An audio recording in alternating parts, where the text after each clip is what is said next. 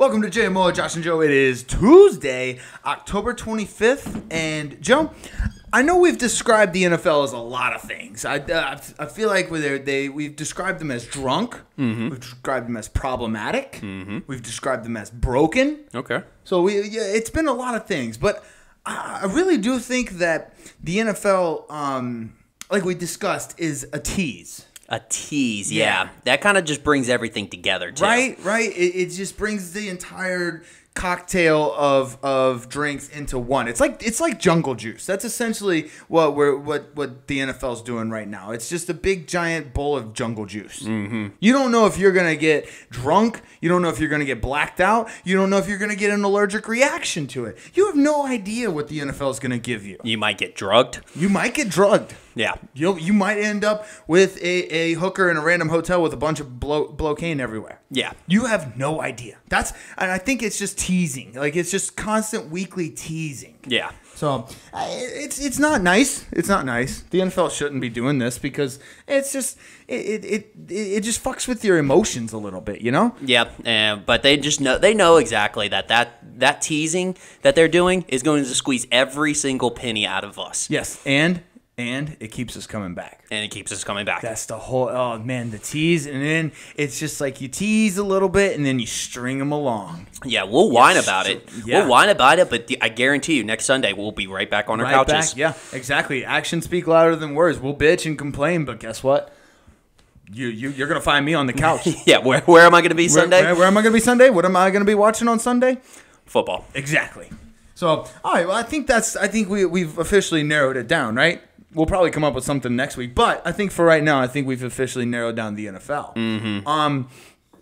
So yeah, we got a pretty good slate coming up. We'll finish the intro, get to all the games, and then we'll go do some college games at the end. Dude, I think Father Time is taking its toll on these old quarterbacks. Yep. The Tom Brady, the Aaron Rodgers, Matt Stafford. I don't know, man. Like they were talking mad shit. The TB12 method. You know, Aaron Rodgers doing drugs. I think there's just no defeating Father Time.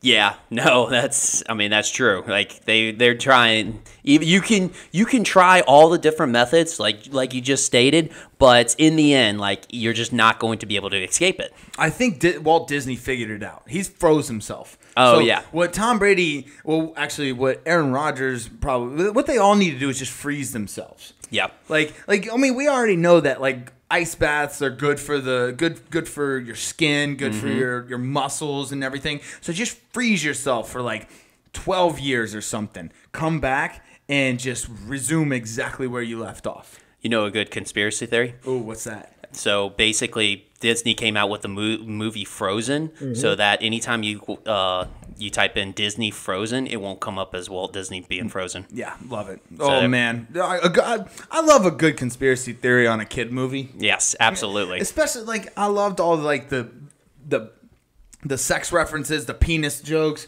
Well, not even penis jokes. They were actual legit penises drawn into Disney movies. I was about to say I saw it with my own two eyeballs. Right? Yeah. It was pretty blatant. Actually, some of them were pretty blatant. So yeah. I mean, America is just the older we get, the older America gets, the hornier it gets. Yeah. So like I'm not talking about us as individuals. I'm talking about America as a country. We're just getting hornier and hornier. And we subliminally, send messages to our kids to get them started young. Yes. Well, that's that. You're treading on murky waters there, bud. So let's move on. Yeah, let's move out of this. Yeah, it was National Tight End Day. Yes, it was a little bit underwhelming. We had hey, Kittle played well. Mm-hmm. Kittle played well. Thank God. Kittle got really excited about it. And yeah, yes. he always gets really excited. But like, I mean, Travis Kelce he had a good game, but it was an average game for Travis. Mark Andrews didn't do anything. I don't know. Did he get hurt?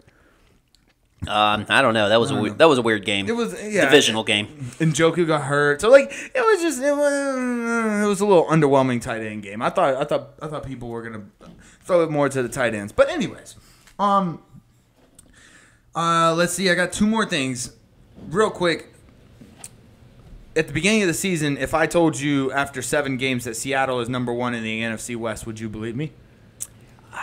I would not. I would have not. But nobody would have. Yeah, but that's the tease that we got. We were told that they were going to be bad, but now they're good. So they teased us. I'm just, you know what? I'm getting ahead of the NFL on this one. I'm gonna go ahead and just expect them to be bad the next 3 games. I think the NFL is gonna throw that little tease at us. Okay. And I'm gonna get ahead of it.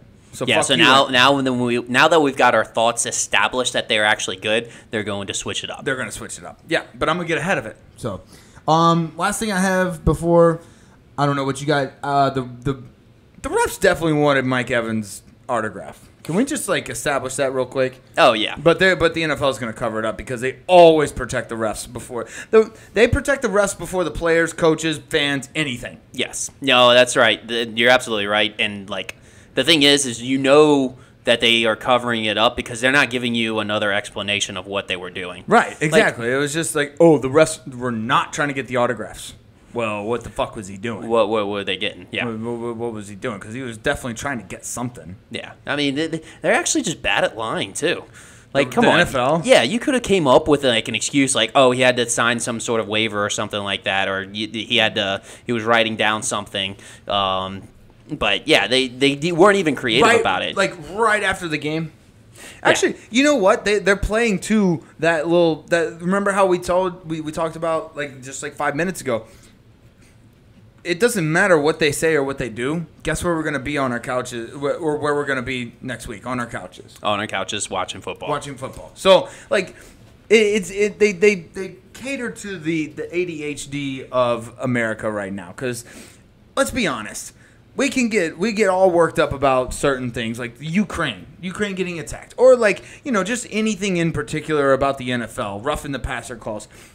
We have such a short attention span that if people who are caught on the hot seat for those things, they just wait a week. Yep. Just wait a week or two, and we'll just move right on. 24-hour news cycle. Yes, the 24-hour news cycle. We'll forget it the next day when something else bigger comes out. 100%. Yeah, it's the next big thing. It's like the Toy Story meme, the verbal meme, Toy Story meme. I'm done playing with you. Yep. And then he drops Woody into the box. Yep.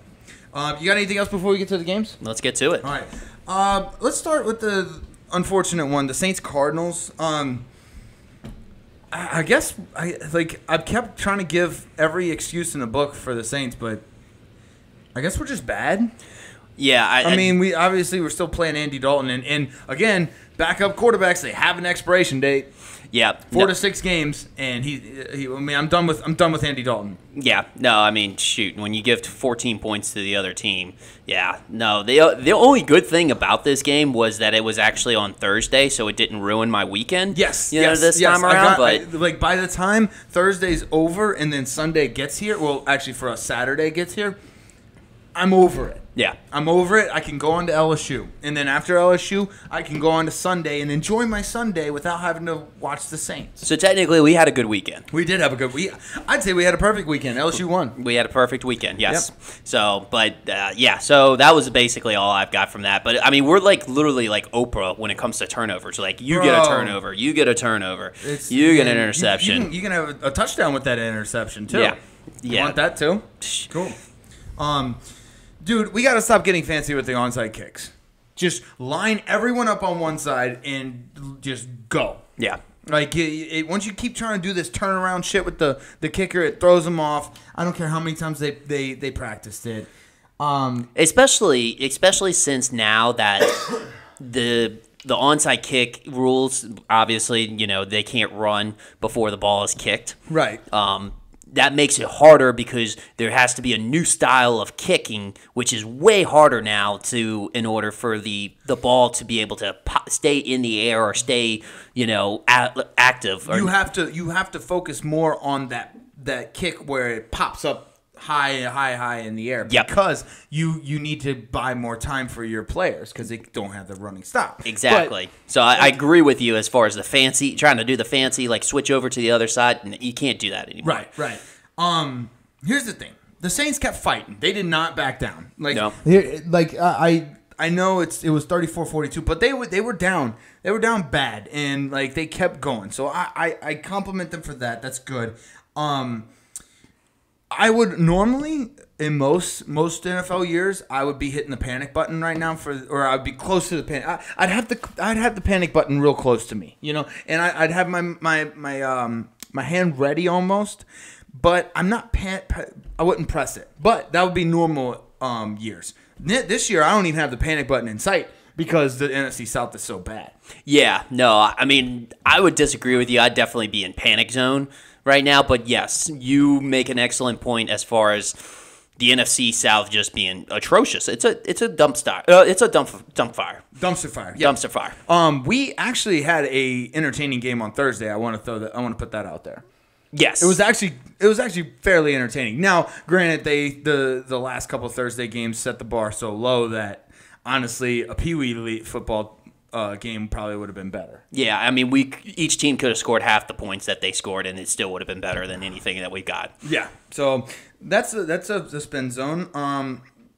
Last two things, DeAndre Hopkins picked up right where he left off. He's very good. They're a different offense with him on the Agreed. field. Now, granted, there's 14 points that they did not receive that was received from the defense. Well, you're welcome. Yes. So, but at the same time, they definitely looked a lot better. But I don't know. There's some tension between Kyler Murray and Cliff Kingsbury. Oh, yeah, for sure. Did you see those memes were hilarious because it just made him sound like a munchkin, and he looked really small in those black jerseys. Yes, he does. He looks so small. Like that's the smallest I've ever seen him look. Well, that's why girls wear black all the time. Right. That's tries to make their figure smaller. It hides the fat parts. Yeah, the muffin tops. And it definitely does the same thing for Kyler Murray. Yes, it hides any height that he has whatsoever. It hides all of his height, or lack of. Here's the thing. I think the first pick six was not Andy Dalton's fault. That was a tip. You remember that one? Yeah, that was a tip. The second one was. Yeah.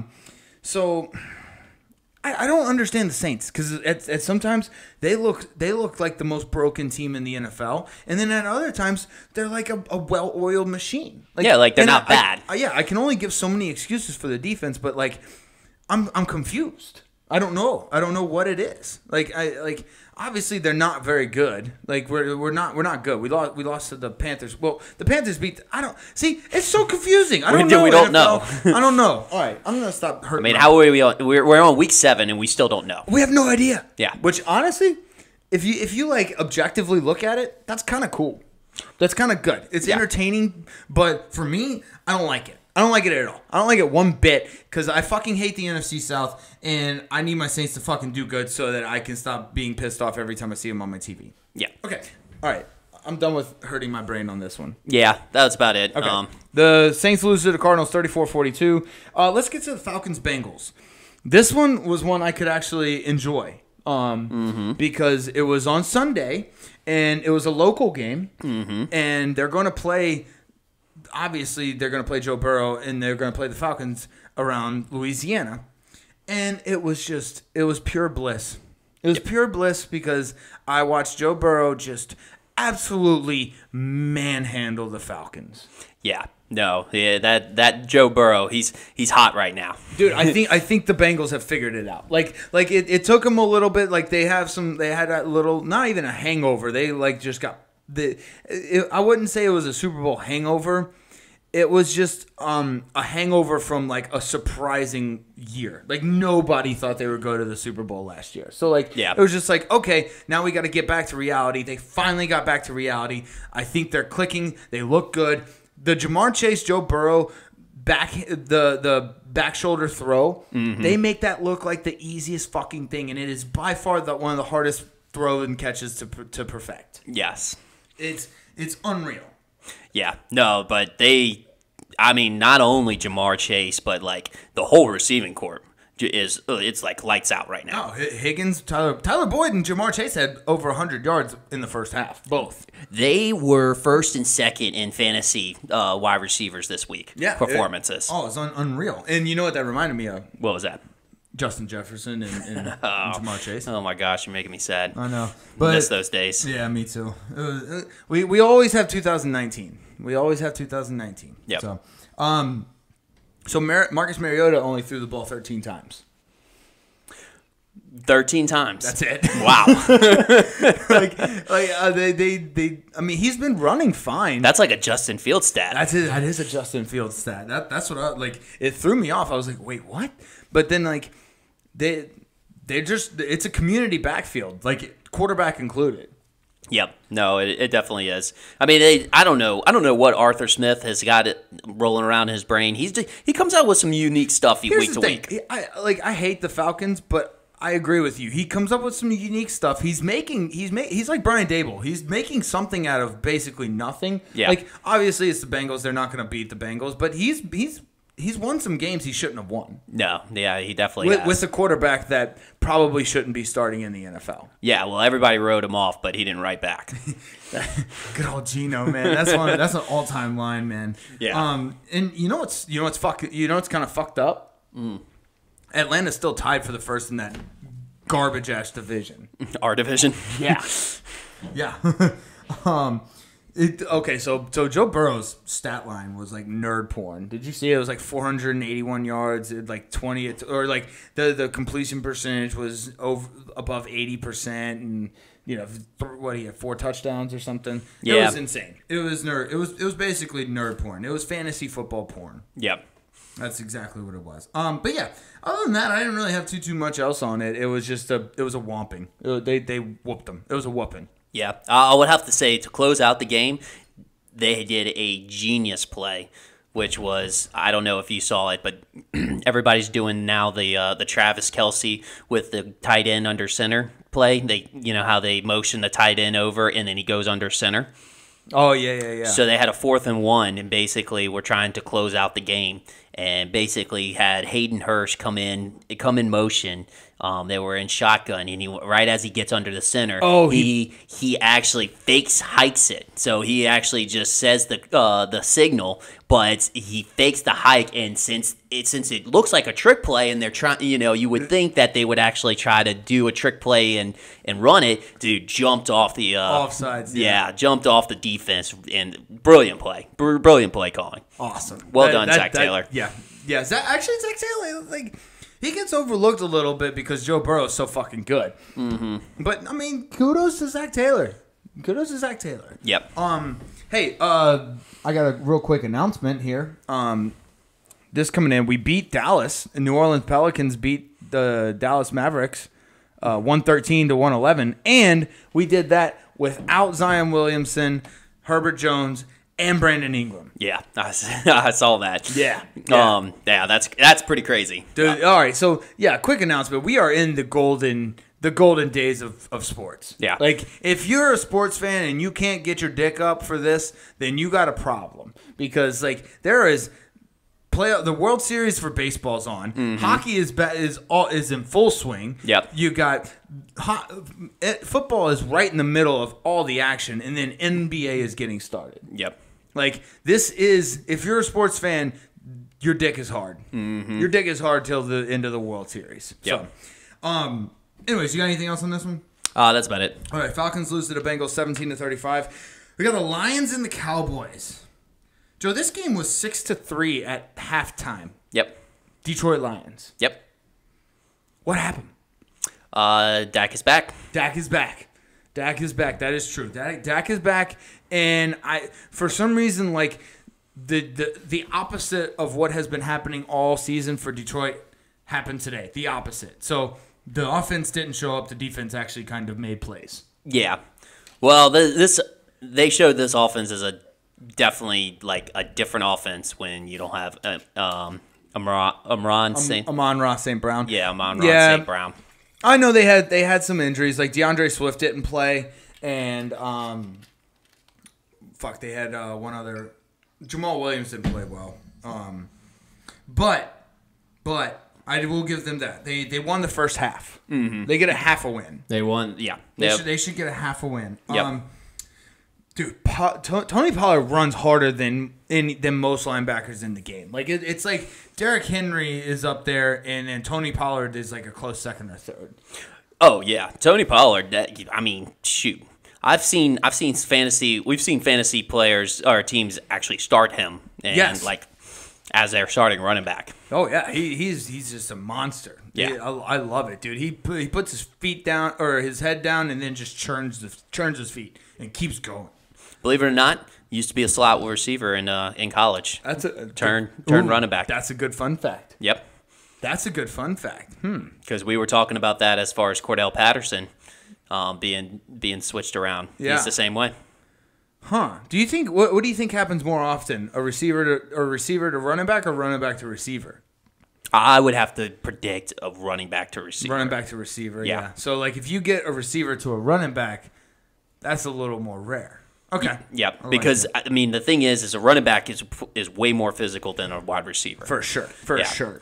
So I mean, you do have to have hands, but how many dual running backs do we see in the league? Honestly, and they're more and more coming out of the woodwork. Yeah, it's actually better for the running backs to be a dual threat. Like the Derrick Henrys of the world, like the people who are like let's say Jerome Bettises of the world. They're no longer a thing. Yeah, unless you're a freak athlete like Adrian Peterson, but. Like, those only come around once every 10, 12 years. But you make a good point. Derrick Henry, he doesn't catch like a whole lot of passes. Nick Chubb doesn't catch a whole lot of patches. Nick Chubb's another good example. But they're good. But, yes, I mean, they're... You have your Alvin Kamaras of the league. Teams are definitely shifting towards more of your Aaron Jones, your Alvin Kamara. I mean, there's just... Christian McCaffrey. Yeah. So... Saquon Barkley. Dude, I love Saquon. So we had a terrible roughing the passer call on Micah Parsons. You saw that? Oh yeah, it's terrible. And then it was wild because I was watching the Monday night game and Justin Fields got sandwiched. Sandwiched, dude. Like this motherfucker. Like if Tom Brady would have gotten hit like that, all of his bones would have crumbled. Yeah, and there would have been like 50 flags on the field. Yeah. They would have thrown the entire team out. They would have thrown the entire Cowboys team out. Roger Goodell probably would have thrown a flag from the stands. Yeah, he would have taken it. Yeah, from his little box suite, he would have just chucked a green flag. Or no, let's see. I don't know. Red flag. Red flag. Well, that's a challenge flag. I was looking. He'll throw a pink flag. Yeah, I could see Roger Goodell throwing a pink flag. Yeah. Dude, at this point, I'd say just let Campbell suit up and play. At this point, I think he might just will his team to victory. He can't do it from the sideline. Like he can only cry so many tears. Like you only have a finite amount of water in the body. Yeah, he also is just like pacing up and down the sideline, like itching to get in. He's like, "Put me in, coach." And then like the assistant head coach is like, "Dude, you're the head coach."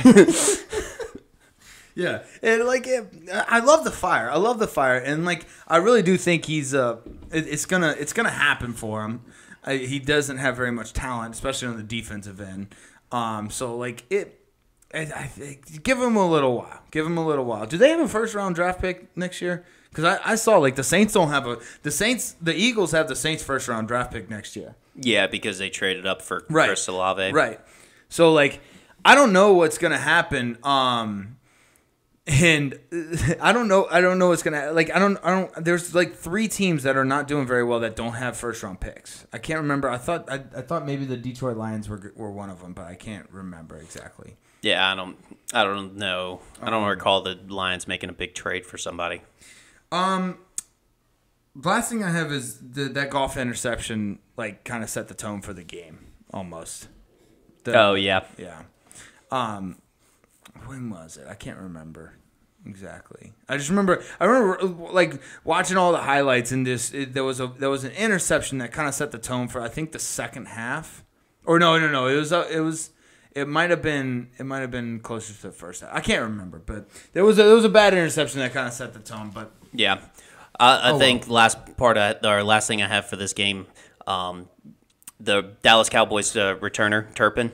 Has to be one of the more exciting returners I've seen since Derek Hester. Devin Hester. Yeah, Devin Hester was awesome. Yeah, he's electric. Yep. He is so every time he touches fast. the ball, like he just Duvernay is good too for the Ravens. Yes. Duvernay is the Ravens have one of the best punt and kick return teams in the nation. It's awesome. And honestly, a good kickoff returner or a punt returner, especially a punt returner, is electric. Oh, it's yeah. so much fun to fucking watch those guys just. But the vision, because you have to have vision, you have to have quickness, you have to have agility, you have to have speed, you have to have everything. Like you have to be strong. You getting a call there, bud? I know. Yeah. Anyways, you have to be strong. You have to have everything about like every attribute. Yep. You know, every Madden rating has to be 99. Yep. You know what I'm saying? Well, and that's the thing. Yeah, it's got to be all up there. Every rating's got to be 99. Yeah. Yeah. No, that's true. But you just got to be able to like make a quick decision because it's like you can't dance around. You can't dance around. But you have to be able to make one move, like one or two moves, in order to get that hole, and that's it. And that has to be quickly done. You can't just think about it. Right. Exactly. And it's split decision. Yep. Awareness 99. Now where it is 99. All right. Anything else? That's about it. All right. Lions lose to the Cowboys 6-24. Let's go. Colts versus Titans. Honestly, we can probably kind of go through this one pretty quick because this is exactly what I would have thought would have came from the Colts versus Titans. Colts 10, Titans 19. Yeah. But I mean, the only thing I really got is Tannehill ain't the guy. If they want a Super Bowl, Tannehill's not the guy. Yeah, I mean, it's tough, though, when your only receivers like Robert Woods. I understand that, but, like, he had A.J. Brown last year.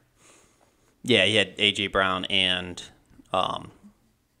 I think Robert Woods. But well, and he also has A.J. Brown's pretty good. Well, and he also has, what's the rookie? Traylon Burks has been out. Burks. That's why I say he's only had Sam. Although Austin Hooper actually kind of came back around. He started reviving himself a little bit, had some nice catches. This was supposed to be – I feel like this was supposed to be the battle of the running backs. Yep. Which Derrick Henry, at least he got fed a little bit. I was about to say, his workload is insane at this point in his career. He had 30 carries. Yeah. And he's like, yeah, sure, I'll take him. Yeah. No big deal. He knows that's his style of play. That's just it. feed him the rock. And Taylor is it's just, I guess I'm comparing Jonathan Taylor to last year. It's just like I said, is he just non-existent? That, and then he only got 10 carries though. Yeah, that's what I'm saying. Like, he's one of those backs you got to feed him at the ball as well. Did he dress up as a ghost for Halloween? Can they not find him? That's pretty good. Like, yeah, I don't know. I will say one nice thing about Ryan Tannehill. He's got a Big Ben Roethlisberger-esque pump fake. Okay. It's a Ben Roethlisberger-esque pump fake. Yeah, okay? I know you've been missing that, so that's you found it in Tannehill. Yep. You hit the nail on the head. I loved Big Ben's pump fakes, man. It was honestly one of my favorite parts about watching the Steelers. Mm-hmm. Just the Big Ben pump fake. It's unreal. I don't understand how he did it. Yeah. It was like him holding a football is like Shaq holding a basketball. Oh, right. It's just like it all looks like they're baseballs in their hands. Yeah, they can just move it around wherever they feel like it. Yeah. I think the Titans are gonna win this division. I don't really have much else to say about this. I think they won 4 straight, haven't they? I think so. Yeah. I think they're 4-2. Yeah. They started really slow though. Yeah, and it's not a great division, especially now that Matt Ryan's out. But actually, that might be a better thing for Colts. That might. I don't know. We'll see. They start Sam Ehlinger. This is your time to shine, bud. They might actually give Taylor the carries he needs. Yeah, instead of throwing the ball 44 times. Yeah. What? It doesn't make any sense. I'm gonna hurt my brain doing this, but yeah. Anyways, you got anything else? That's it. All right. Colts lose to the Titans 10-19. Let's get to the Packers versus the Commanders. This was a what game? This was a laugh out loud game. Or laugh my ass off game. Yes. Let's start with the Commanders because they won. Heineke, low key, high key, electric. Oh, absolutely. Yes. Like Heineke, he might be off the rails a little bit, but hey, he's gonna sling the ball. He's gonna sling the ball. And here's the thing: the Commanders have great wide receivers now. Yeah, they got like Curtis was it Curtis Samuel? Mm-hmm. Terry McLaurin. Yep, they're fucking fire. Oh yeah, well, and that's the thing. Scary Terry's been kind of a little bit out of the scene. I don't know if he It's either a mixture of maybe he didn't get along with Carson Wentz very well, or that Carson Wentz just isn't confident in throwing those one-on-one balls. I'm gonna go with Heineken. Definitely threw it up to him. Yes, I'm gonna go with the first one. Him and Carson Wentz didn't get along. Yeah, I can see Carson Wentz definitely having that personality where it's like, hey, you either like me or we're not going to get along. And also I think he might have just like looked at Carson Wentz as just like, you got a face I want to punch. He might not like gingers. Carson Wentz has that. Yeah, that's true. Carson Wentz has that face that it's that face you just want to punch. There's no real explanation as to why you want to punch it. But, there's those people in your lives where it's just like you look at them and you're just like, I'd like to use my fists to rearrange your face a little bit. Yeah, like every time you open up your mouth, it's just like I wish I could shove my fist and close it back again. Exactly. Yeah. So it's just, I guess this is speculation. I don't know. Let's put it. Rodgers only likes Aaron Jones. That's kind of what I gathered. He likes Lazard a little bit, but he only likes Aaron Jones. Hate stops. Yes. Hate stops. Dude, some of the Aaron Jones catches he had in this game was just absolutely nuts. Oh, that touchdown catch? The touchdown catch was fucking... Like, no, you shouldn't be able to do that if you're a running back. That's what we were just talking about. You're a hybrid now. You're not a running back. You're a hybrid. You're a hybrid. Yeah, we should... Yeah, that's... You're just flexing. Mm-hmm. You're just flexing, bro. I think Rodgers might have taken the wrong drugs. He might have taken the wrong drugs this year or gone too far. No. He ayahuasca is not. Is that how you say it? Ayahuasca? Yeah, ayahuasca is not the football drug. You know what is the football drug? And I got it from my good friend Josh Gordon. It's a line of cocaine, a hit of weed, and a shot of alcohol. Oh, just so crossfade yourself. Yes. Well, that's what that was Josh Gordon's pregame ritual there. Yeah. No, that's a hell of a pregame ritual. Yeah, that and you can go. What was it? I think it was Ray Lewis or it was somebody did the Adderall route, and I think one person did Viagra. Just had a hard on the entire time. Well, I mean, he might have. I don't know. He might have. I mean, he loved football that much. Yeah. I mean, we get boners from football too, so I understand. Either that, or if he played defense, he just wanted to fuck somebody up, like quite literally. Oh God. Ugh. Anyways, yeah, going real sexual. Well, no, but like what the Viagra does, it just makes your blood go all insane. Apparently, I don't know. It's a banned substance in the NFL. If you can't use it to play football. Same with Adderall. But anyways, I mean honestly, I would take Adderall before a football game too. So, keep you laser focused. Yes, laser focused. Dude. Here's the thing. With Aaron Rodgers, it's gotten to the point where like Aaron Rodgers with his receivers is like a girl or a guy, when they keep complaining about, oh, I'm so lonely, nobody likes me, I don't know what's going on, like I can't find the person, I can't find love, I can't do this.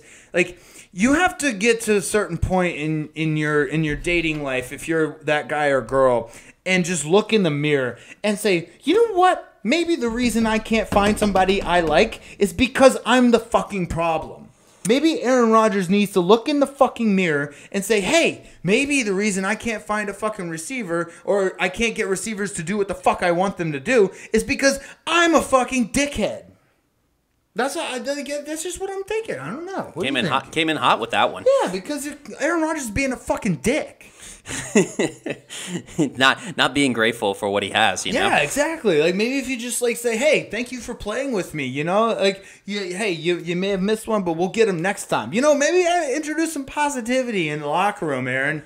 Maybe. I don't know. He's carrying over that pettiness from the off season. Yeah, like fuck, dude. I thought the ayahuasca was supposed to open your brain hole. Yeah. It closed it up and just made you a little bitch.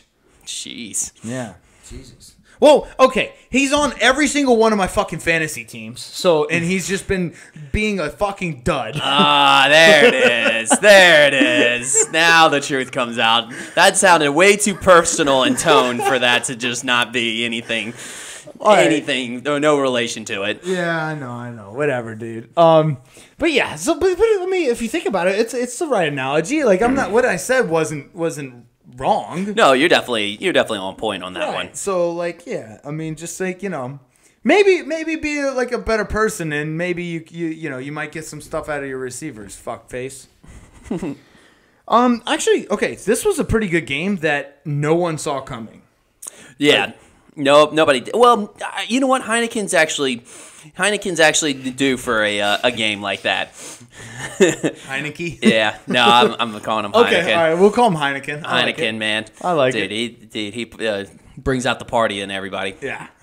Just the way he plays. But no, but he's due for that because he comes out every time, whenever he's rested and fresh. He's typical backup. Like, he can't play for too long. Oh yeah, no, he's got a like a short leash. Especially like I feel like when you get closer to the end of the season, that backup span gets shorter and shorter. So like when you start the season, you got about, I'd say, 5 or 6 games. When you start in the middle of the season, you got maybe 3 games. Mm-hmm. You got maybe 3 or 4 games, and then closer to the 3/4 to the end of the season, you got 2 games back max. Yeah, because the defenses have figured your team out. Yep. So like you got 1 or 2 games where you can surprise the defense a little bit, but once they get one or 2 tapes on you, you're done. They're already adjusted. Correct. Yeah. So yeah, no, but he's definitely he'll definitely sling it. So, and he did that on this game. Like I said, it made the receivers look better. Yep. Dude, the chaos play at the end. You saw that? Yeah, that was funny. They should have just threw a Hail Mary. I don't know why they didn't throw a Hail Mary. Aaron Rodgers is the best Hail Mary thrower. You know what? He doesn't trust his receivers. He can't get along with his fucking receivers, so he didn't throw the Hail Mary. Is that why whenever he was lateraling it, he lateraled it to an O lineman? Yeah. That's exactly what what did you think that guy was going to do? How far did you think he probably would have fallen forward farther than he ran? Like, that was, like, what are you doing, dude? And then, basically, Aaron Rodgers was on the other side of the field. It had to be like a 10, 15-yard pass. Like, you thought he was going to catch that? Yeah. Come on now. Come on, man. Yeah, So, did you hear the doink? You saw the doink? I saw the doink. That was the loudest fucking doink.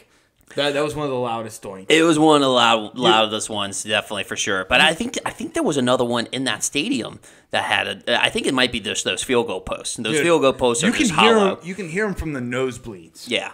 Dan Snyder might be hiding stuff in, evidence in those field goal posts. They're hollow. That's where he keeps his cocaine. That's where he keeps everything. All of his files, everything. Any evidence. All of his emails. He keeps them in the field goal posts. I like it. Oh, that's a good one. Because, those things sound hollow, and they're loud as shit. So, there's some reason it's got to be that way. Exactly. Oh, that's a good one. I like that. I had a nice little fun fact about the nosebleeds, but your little conspiracy theory trumped it. So. Okay. What was the nosebleed? Well, it was just the reason why they call them the nosebleeds. Oh, it's because Dan Snyder's doing too much cocaine up there. Yeah, that's yeah. Dan Snyder. That's what. Dan Snyder just puts a line of blow at every bleacher up there. Okay. And if you're a Washington fan, and that's how you get through the games these days. You just have to snort a line of coke and then drink as much beer as humanly possible without dying. Complimentary cocaine. Complimentary cocaine. Damn, Dan Snyder's onto something. He's a pioneer. He's a pioneer. Yeah. Yeah. Sure, that's where the nosebleeds come from. That's where Dan Snyder started the nosebleeds. Good gracious. All right. You got anything else on this game? No. All right, cool. Let's move on. The Packers lose to the Commanders 21-23 in a shocking upset. Let's get to the Bucks Panthers. This was the ultimate what the fuck game. Because, the Panthers like on paper they're supposed to be booty hole. They got rid of their best player. Their starting quarterback wasn't playing, and their number one wide receiver got shipped off the week before. Yeah, no. This was supposed to be the official start of tank season.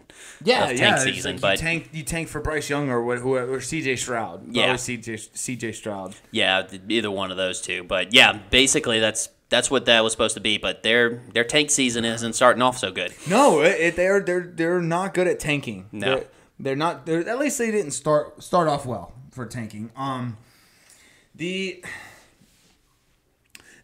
I think that Mike Evans drop at the beginning kind of sealed the deal. Like, that was in his hands, man. Just set the tone for the entire game. Yeah, it really did set the tone. I don't know. Because you could probably sense from the Bucs that like people have been like the team's probably been complaining about the commitment of Tom Brady this year. You know, going to the weddings, like taking off every Wednesday and stuff like that. Whether he's really focused or not, and then Tom Brady's probably was like, "I just dropped that into your hands, and then you dropped it." Yeah. And it's like I'm doing my job. Yeah. Here's the thing. I think I figured out Carolina because. You know how, like, when Miami was tanking for Tua? You figured out Carolina? Carolina Panthers, yeah.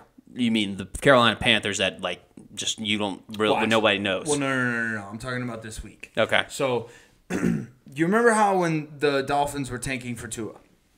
Yeah. That was kind of a beginning of the season type thing. They were that was premeditated. They were determined to do that. Okay? So like with Carolina, I think they're more of a team that has that is playing like they have nothing to lose. They lost their coach, best player or best running back, quarterback, wide receiver. They're not quite in tank. They're not in tanking mode. They're because at the beginning of the season they had high hopes for like McCaffrey being back, Baker Mayfield as their quarterback. You know, Robbie Anderson was like warming up to the fact that that Baker was going to be his quarterback.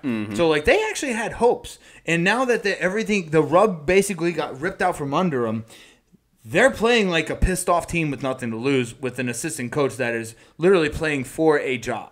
Oh, yeah. Well, honestly, if you think about it, everybody's playing for a job. Yeah, exactly. So when you got a team like that, those are dangerous fucking teams. Yeah. Because they are going to lay everything out on that field. Every game's like a big tryout for them. Yes. Because it's like, yes, I'm going to finally be able to leave this awful team, but I want a good team to pick me up so then I can... I want to get paid a lot of money. And I want to get paid some money. So, right. Yeah.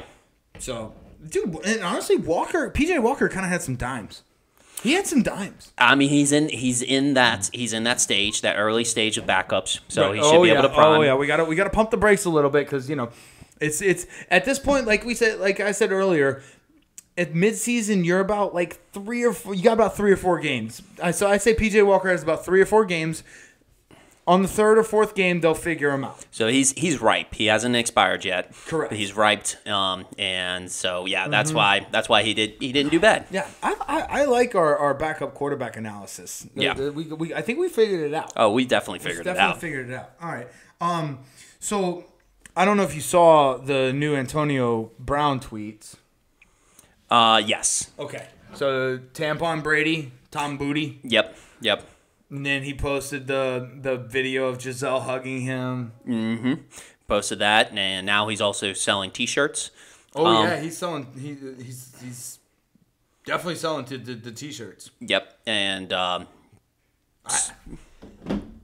don't know what he's doing. Like, what is he trying? What's his end goal here? Do you think he knows? Do you think he has an end goal? No.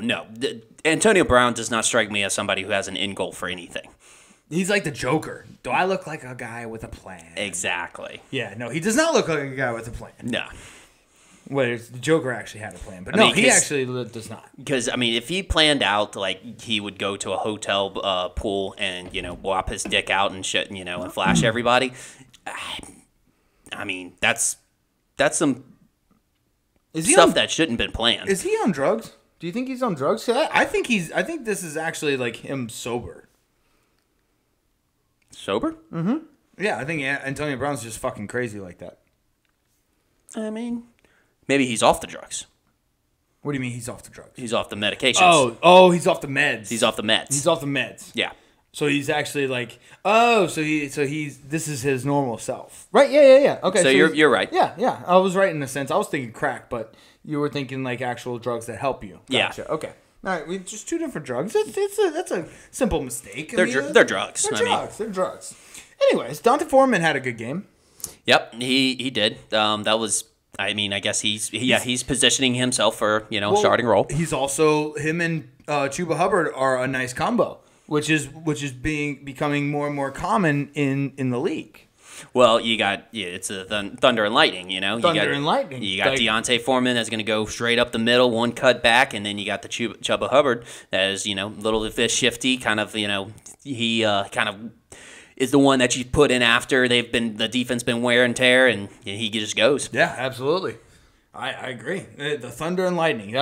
We talked about it a couple weeks ago with the Green Bay, right? Yeah. Yep. It was Aaron Jones and Dillon. Yep. Or not Dillon. I'm sorry. AJ Dillon. AJ Dillon. Yeah. Anyways, yeah, it's not bad. I think the Bucs should have ran. Why didn't they run the ball more? I don't know why. Like Tom Brady was complaining about his offensive line not being able to pass block. And then he passes it over 40 times. Like, run the ball. You got playoff fucking Lenny there. Like, he's a great running back, and he's done well this season. Run the ball. Yeah, and whenever he wears out a little bit, they got Rashad White. That's not been doing pretty bad. Yeah, who's actually a decently talented running back. So I don't know why they didn't run the ball. I think Lenny only had like eight carries or something like that. Yeah, weird. I don't know. Anyways, it was nice to see the Bucs go down, though. That was fun. Yeah, no, it really shows that like when there's a divisional game, throw out the record book. Throw out the record book for sure. You got anything else on this one? That's it. All right, dude. Bucs lose the Panthers 3-21. Ugh, what? Let's get to next game is Giants versus Jaguars. Giants fans, I'm gonna keep saying this until y'all lose. Don't apologize for being 6-1. I mean, y'all are fucking 6-1. Yep. Y'all are 6-1. I think Daniel Jones has gone into complete fuck it mode. Complete fuck it mode. Complete quote unquote fuck it mode. How so? Because that motherfucker just runs. He just runs, motherfucker. Like he don't give a fuck. I was about to say he doesn't run scared. No, he does not give two fucks about what is in front of him. He just runs. Has he been hurt yet? I don't know. Maybe he hasn't been hurt yet. So he doesn't. He's got that ignorance, which is I mean, like you don't know that you're not supposed to be that good type thing. Yeah. Like you don't have the fear of injury. Yeah, because you actually haven't been injured. You actually haven't been injured. Because he looks so much like a Tom Brady, Eli Manning, somebody who's really fragile in the pocket that, defensive players are hold back from like hitting him because they're like, I don't want to get a flag on this or break all of his bones in his bodies. I also think him and the rest of the Giants team are playing really hard for Brian Daboll. I mean, they love him. They love him, and I think there's a fear factor in there too. But I do think they. I mean, I'd be scared of Brian Daboll too. But I really do think they're playing because you know how most college coaches can get their teams to play for them. Yep. And like we discussed, college coaches, they're teachers. NFL coaches, they're bosses. I think Brian Daboll has been able to become a hybrid of both. Like he's been able to get the players to play for him like college coaches get college players to play for them, but he's also been able to be a boss to them like a good NFL coach.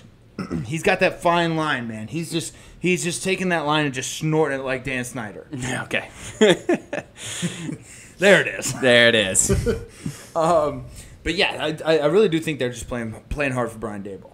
No, they definitely are. I mean, they're doing good. Let's put it this way: it took a lot of effort to keep Christian Kirk out of the end zone on that last play. Did you see that? That was insane. That was unreal, dude. That shit got me fucking fired up. Right? Oh man, like they all swarmed to him, and he was on the 1 yard line. Yeah. Like he was 1 yard away from the end zone. And I mean, the thing is like we've seen so many prolific offenses that now at this point that I can see being like if I was a Giants fan, I could be like, oh man, shoot, they're driving the ball. Like I know how this story ends, and like you see the ball passed and you see it caught, and then next thing you know it, like your defense actually makes a stop and ends it, and then the time runs out. That would get me so fired up. That's what gets That'll get my dick hard more quicker than Viagra would. So you wouldn't even need to take Viagra for a honestly, game. I just need to watch that game and You'd be up. I'd be good to go. Yeah. Okay. Honestly, yeah. As long as football's gonna be around, I won't need Viagra. Okay. Yeah. Cool. I'll be 78 years old watching football, still banging my wife. That's yeah. I mean that.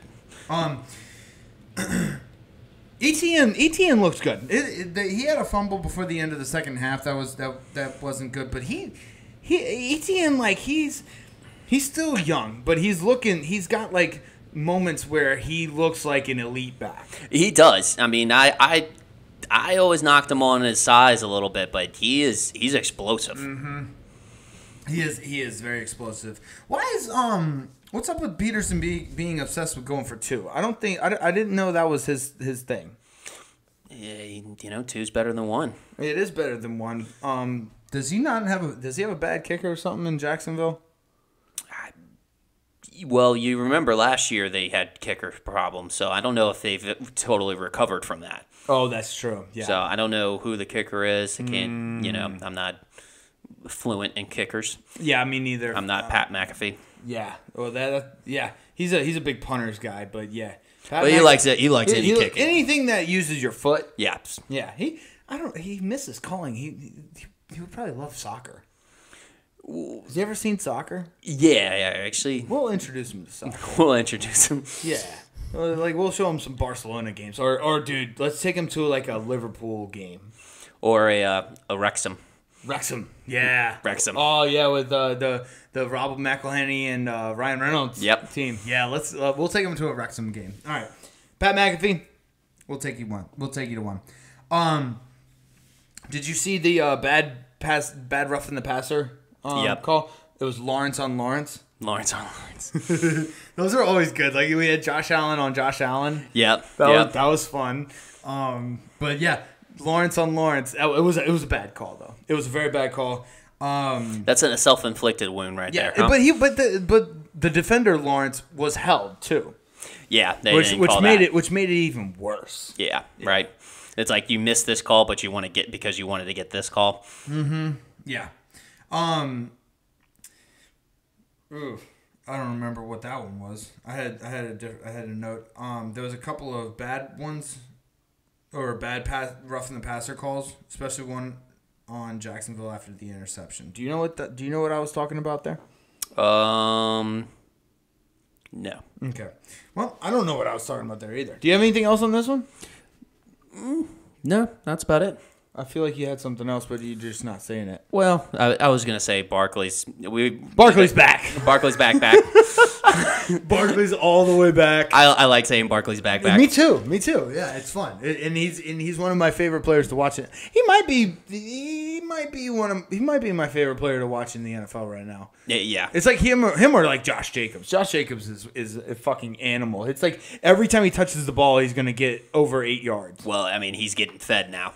Yeah, he's always been a hungry man, but now he's actually getting fed, and he's showing why. All right, well, let's move on. Giants beat the Jags 23-17. Browns Ravens, good game. Justin Tucker, he's made 62 straight field goals. Yep, fucking insane. Yeah, I mean, insane. I mean, he just shrugs his shoulders now whenever he drills a 55-yarder down the middle. No big deal. It wasn't a record, but it's just like meh. Jacoby Brissett has run out of backup time. Yep, expiration is up. Yeah, expiration's up. I think it was kind of up last week, but it's officially up this week. Just put in another backup. I mean, you got the next backup you put in, you got at least 2 games. Mm-hmm. I don't know who they have as a backup to Brissett, but he's done. I can't think of it right now, but time's up. Time's up. It was fun, Jacoby. Honestly, you just go to another team and you'll reset your games. So somebody will we'll see the stats for the first couple of games, and we'll be too lazy to watch the rest of the games. Exactly. And be like, oh, he's a good backup. Yeah, he's a good backup. Exactly. We'll forget all about this year. Yeah, and then his, it'll all reset. His expiration will reset again. Yep. Exactly. The Gus bus was rolling. Gus Bus was rolling. Yep, Gus Bus is back. The wheels on the Gus Bus go round and round, and they were going round and round. Yeah, he didn't like Drake taking all of his reps. You know. It was a little deceiving because like Kenyon Drake had a really good game. Was it last week? Mm-hmm. Yeah, last week he had a really good game, and I was like, maybe Kenyon might be the guy. I don't know. If you're a running back and you played at Alabama, like I'm automatically gonna think you're the guy. Yeah. Like it's just a knee jerk reaction. It's what my brain has been conditioned to think. Yeah. Well, you know, Alabama dominant. You know, Trent Richardson, Josh Jacobs, Derrick Henry, like Mark Ingram. The list goes on. Yeah. Shaun Alexander, Brian Robinson, just unreal amount of running backs, and they just keep churning out. T.J. Yeldon. Yep. And they just keep churning out running backs every single year. So like, my brain has been conditioned to just think that if you're a running back from Alabama, then you're fucking amazing. Yeah, you're the starting running back. Yeah, that's the way it used to be with Arkansas back in the 2000s. Yeah, they did have some good running backs as well. They had some banging running backs. And Oklahoma running backs in the 2000s, too. Anyways, the announcer said something that confused me. I don't remember. It was in reference to Lamar Jackson. And he said he was as slippery as a raindrop. Slippery as a raindrop. As a raindrop. I can think of like a lot more things that are more slippery than a raindrop. Yeah, I mean, I'm trying to think of his analogy and reference, but I mean, you got some things that are slippier. It was a run by Lamar Jackson. He just slipped through some defenders, and it was weird because I didn't think I wouldn't have thought a raindrop. Was that play where he actually turned into a running back? Yeah. That was that was another tight end under center play that derived from Andy Reid's Travis Kelce play. Unreal. And but this one was creative as well. So you got to give props to John Harbaugh on this one. But basically, Mark Andrews went under center, did a pitch to Lamar Jackson. So I feel like John Harbaugh was just trolling, everybody with that one. Like everybody who calls his quarterback a running back, he's like, okay, watch. Don't believe me, just watch. He still will play good in that position. Exactly. The Ravens end zone has like this wall. Like it's an old school like wall of Jericho type wall. Mm-hmm. It was pretty cool. I kind of like that one. Dude, Myles Garrett is always in the backfield. Well, he lives there. That's his permanent residence. That's his residence. That's his zip code. Yeah, his address. His backfield. 7044 backfield. Dude, that Njoku injury was tough.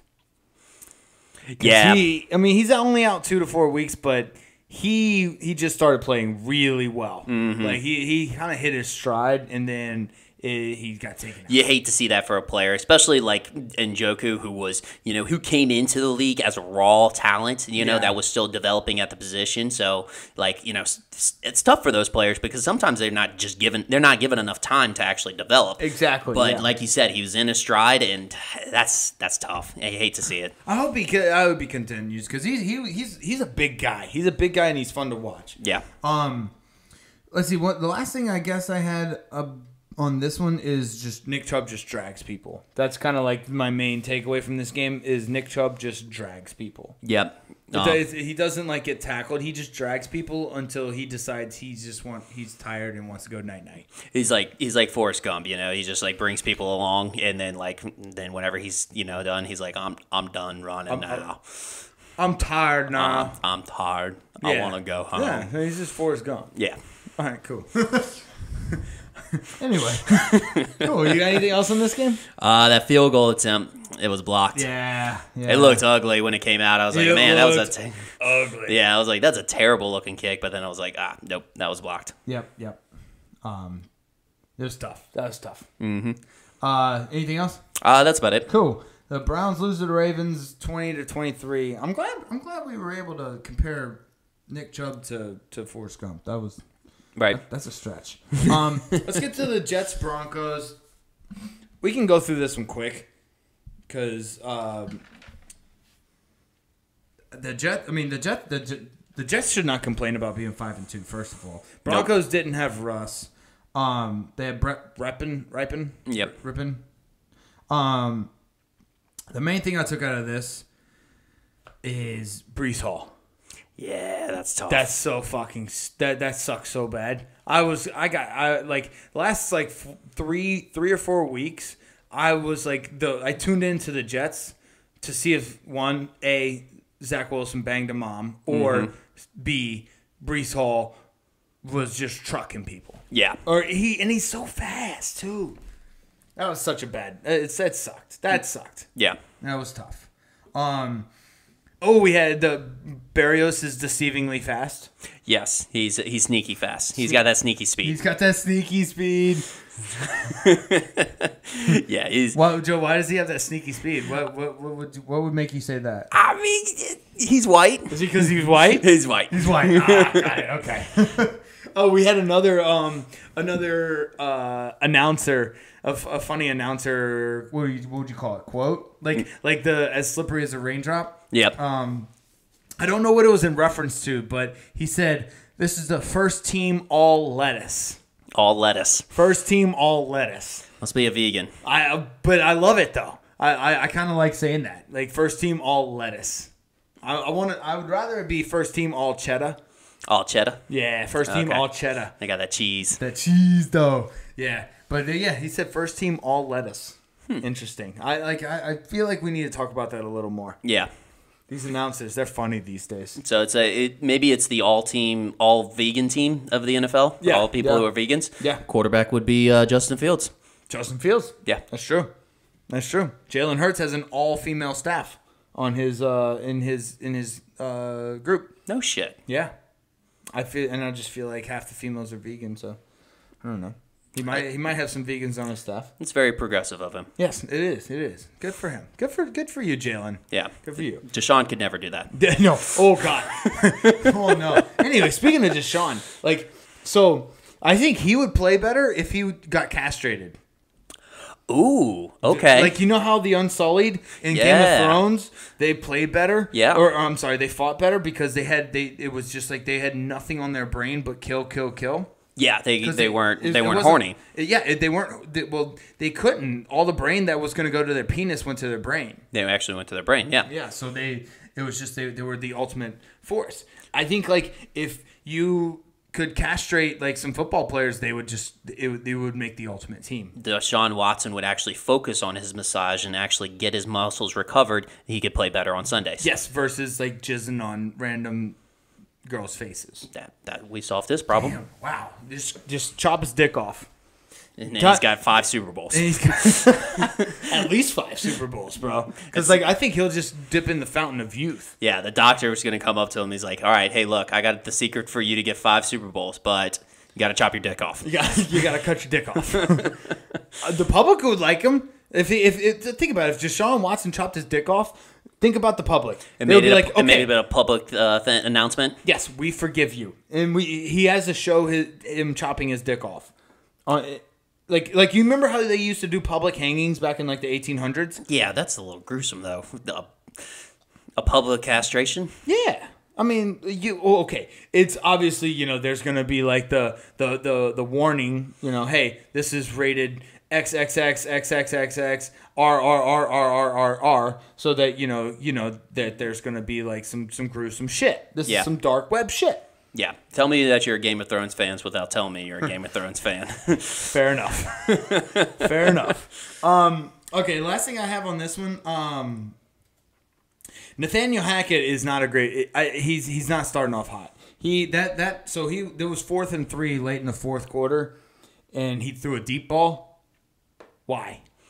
Yeah, I don't know. They're not calling pass interference as much as they used to. So like, yeah, like I get what he was trying to do there, but like you're 4th and 3, man. Like you could do a sweep.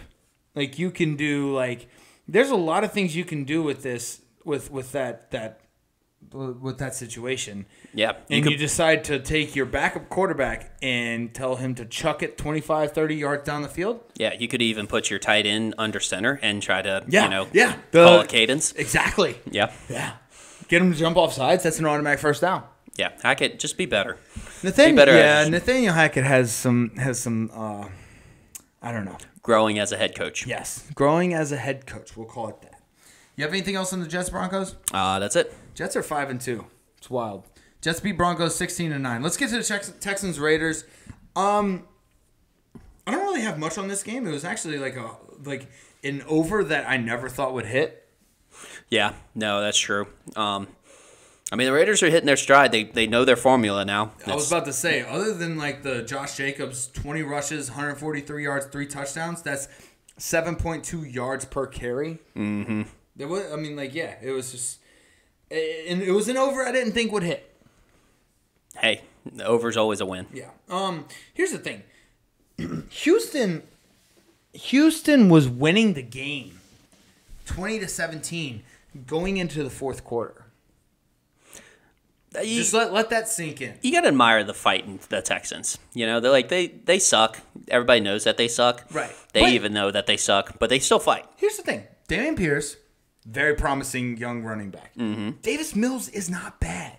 Like he makes some boneheaded plays, but he also makes some like really good throws. Like he's not a terrible quarterback. He's gonna be a fantastic backup quarterback.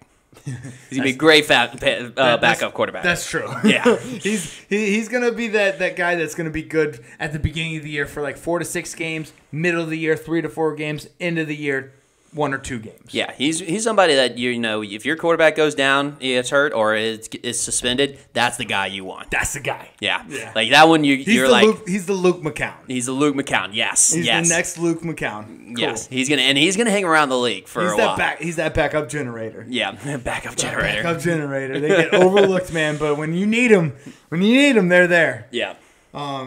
That's basically all I had for this game. It was just Josh Jacobs. Yeah, Josh Jacobs. Devontae Adams had a pretty good game too, but I mean that's expected. Hollins had a big man catch in the end zone. I was gonna just want to state that out. That was some Moss shit. Moss shit. Yeah, that was awesome. You got Moss shit. Yeah. But yeah, Houston was. Oh, that was a bad pick 6. Mm-hmm. Bad pick 6 in the 4th. So, anyways, anything else? That's about it. All right, Texans lose to the Raiders 20-38. Let's get to this game. The Seahawks versus Chargers. Seahawks versus Chargers. Seattle is leading the NFC West. Oh, by the way, the Saints beat the Seattle Seahawks, by the way. Just no big deal. Just throwing that out there. Yep. I forgot to mention. We forgot to mention that the whole the Arizona loss puts us out of contention of making history. What would be the history? Beating all 5 birds in the same season. Oh no! Yeah. We had the opportunity to beat all 5 birds. We had the opportunity to beat all 5 birds, and we were on track. We had Falcons. We had Seattle Seahawks. We just needed Arizona. Damn. We got to look up which teams have won the Bird Bowl. Nobody has. Nobody's done. Oh, nobody's That's what I'm saying. We were on the brink of history. Damn. The Bird Bowl. I like it. That's we need to look that up every single year. If somebody has an opportunity to play all of them, yes, and then keep a tracker. That would be a good bet prop. Yep, that would be a great bet prop. Oh yeah, dude, the odds on that. Yeah, actually, the Falcons or not the Falcons. The Panthers or the Bucks might have an opportunity too, right? Or do they not play the same games as us? I don't know. Maybe. I would have to look it up. We'll have to look that up. But anyways, Kenneth Walker is here, and he's here to stay. Oh, absolutely. And he is very fast. He's fast. He's very fast. Yeah. That's like a Madden, like 98, 97, 98. Which is good for a running back. You don't see that in a running back. No. That's only like your Chris Johnsons, Yes, the Chris Johnsons, the Devin Hesters of the world. Do you think Do you think that Pete Carroll just has a good system for mediocre quarterbacks? I think he just has a good system in general. I mean, I agree with that, but like I think he took a third round pick in Russell Wilson, made him into a good quarterback. Yeah, because of his system, and that's probably why he didn't mind letting him go, because if Russell Wilson's like, oh yeah, I'm an awesome quarterback, and Pete Carroll's like, no, yeah, he's like, yeah, Russell Wilson's like, respect me, and Pete Carroll's like, yeah, dude, I respect you up until the point where you demanded all of everything. Yeah, you take your dangerous sandwich elsewhere. Yeah. Oh my God, that's so bad. But yeah, I think that I think it gets to a point where like all right, I've had some disdain for Pete Carroll since the early 2000s when he was at USC. So like I've never been the biggest fan of Pete Carroll, but at this point I kind of have to respect like his coaching style, his system, like the way the guys play for him. Mm-hmm. You have to respect it at this point. I don't like the guy. I still don't like the guy. His gum chewing motherfucking ass can go fuck himself for all I care. Yeah. But I kind of respect him. Yeah. I kind of respect him. He's a good defense and offensive minded guy. Yes. Like you don't really see him favoring one or the other. Mm-hmm. But I mean, I think he is previously a defensive backgrounded guy. But I don't know. I could be wrong. Well, he did have Reggie Bush and Matt Leinart. So like you can't how can you not be an offensive team at USC with those two guys? Well, I'm just saying like his background, like how Sean Payton grew. He was an offensive coordinator, right, and then became a head coach. But he's an offensive-minded guy, right? You got your Kyle Shanahan, same way. I'm trying to think of other ones that are. Todd Bowles came from a defensive background. Yep. Rex Ryan came from a defensive background. D'Amico Ryans. Well, he's a defense coordinator, right? But if he becomes a head coach, he'd be So same thing. But yeah, but you don't know, with him. He knows both sides of the ball. Correct. Kind of like Belichick. Belichick actually is very fluent in offense. Yeah, well, Bill Belichick he injects football into his veins every morning. A heroin addict, they wake up, they light up their spoonful of sugar or whatever the fuck they light up. I don't know how. I'm not a drug guy. I don't know how heroin works. You don't do heroin. I don't do clearly I don't do heroin. I just know you light something in a spoon and then you inject it or something. Anyways, so Bill Belichick, he injects football into his veins, and that's just basically what he eats, sleeps, and breathes. So and I like those guys. They're football guys. Dude, those Chargers uniforms were fire. I missed those. Those were back in the Antonio Gates days. Yeah. You remember that when Philip Rivers just got in the league 03 to 08? Yeah, they brought back the color coordination. Yeah, dude, those were fucking awesome. I fucking love the Navy. The Navy uniforms are just they're awesome. Yeah. Here's the thing. The Seattle fans, I know it wasn't that far of a travel, but sometimes it sounded like the Seattle fans were louder. I understand there wasn't very much there was more to cheer for if you're a Seattle fan, but those Seattle fans were loud. Yeah, they were loud. You gotta think, especially with it being an LA game. People are that's a vacation for them now. That's a trip. Yeah. It's right. Oh, hey, let's go check out the new stadium, but also my team Seattle's playing. Right. So yeah, exactly. I think it's a destination game for people.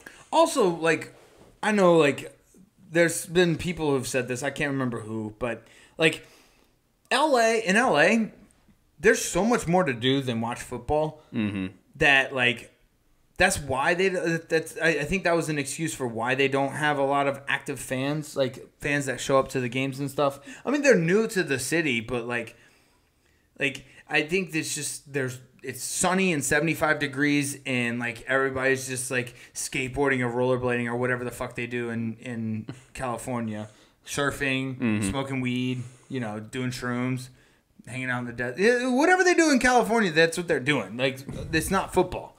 And down south, it's so hot, you just stay in and watch football. Yep. Up north, it's so cold, you stay in and watch football. Mm-hmm. Or hockey up north too. But yep. Down south, You play football. That's all you do. You play football. Sometimes you play baseball, and we kind of like basketball. Yep. And what's hockey? We don't know what's hockey. We don't know what hockey is. Anyways, let's get back to the game. Last thing I have is Keenan Allen all the way healthy? Because I think they just kind of threw him in. I don't think he was all the way healthy, but they did throw him in because also Mike Williams got hurt. This is a lot of players got hurt. Yeah. Metcalf, J.C. Jackson, and Mike Williams, big stars. Yeah, the Chargers got some shit to figure out. But yeah. Anyways, you got anything else on this one? That's about it. All right, Seahawks beat the Chargers 37-23. All right, this game, Chiefs versus 49ers. This is the first game McCaffrey was there. And so basically, from what I've been gathering,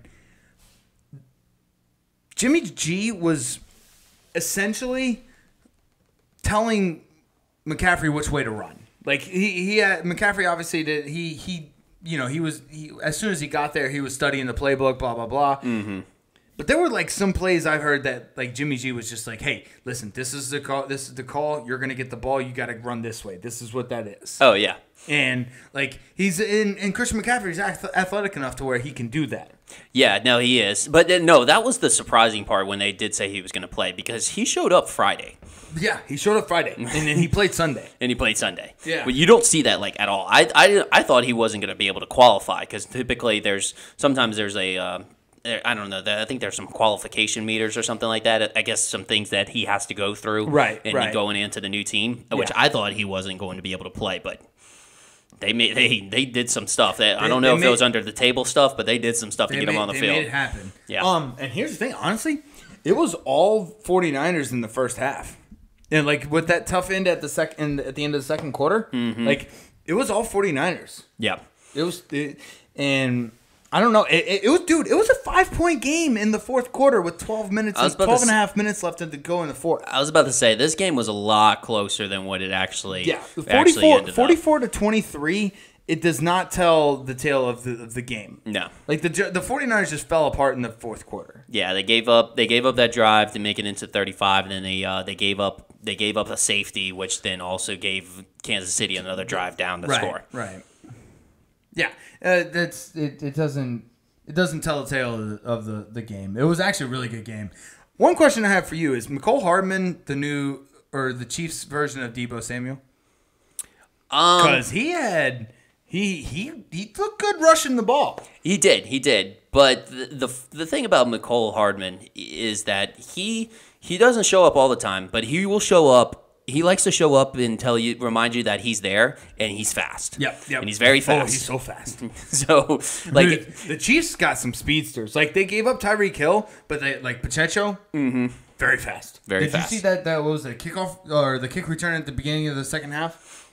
Yes. He sprinted. Yeah. Just a straight sprint. Andy Reid has that same philosophy like every single Madden user has whenever they're putting together their team. It's like they always do the drop down filter to, fastest to slowest and just pick up all the 99 speed guys. Yep. Just like how you play Madden. That's exactly how you play Madden. Well, most people do it like that.